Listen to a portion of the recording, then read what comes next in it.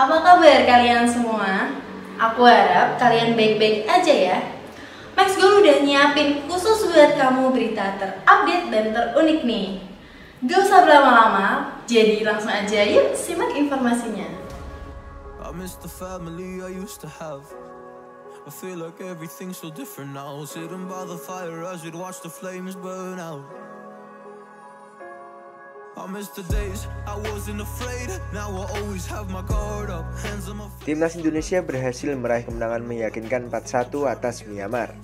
Dengan hasil 4-1 ini berarti usai sudah serangkaian uji coba Timnas Indonesia untuk persiapan Piala AFF 2021.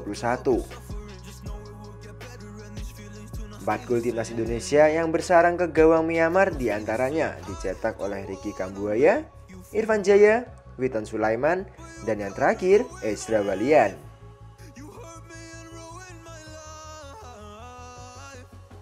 Pada gol keempat Timnas Indonesia yang bersarang ke gawang Myanmar ini cukup menarik untuk dibahas.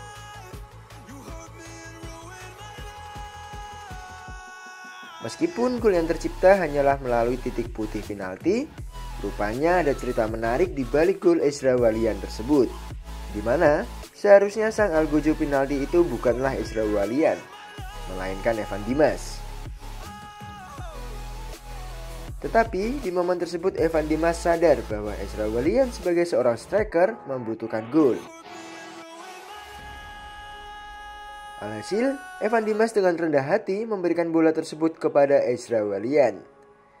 Dan gol pun tercipta. Ezra Walian tidak lupa mengucapkan terima kasih kepada Evan Dimas dengan cara memberikannya pelukan.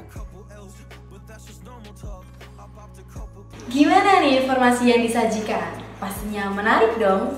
Jadi buat kalian nih ya, biar gak ketinggalan berita unik lainnya, ikutin terus channel Max Gol, biar kita bisa ketemu lagi di lain video.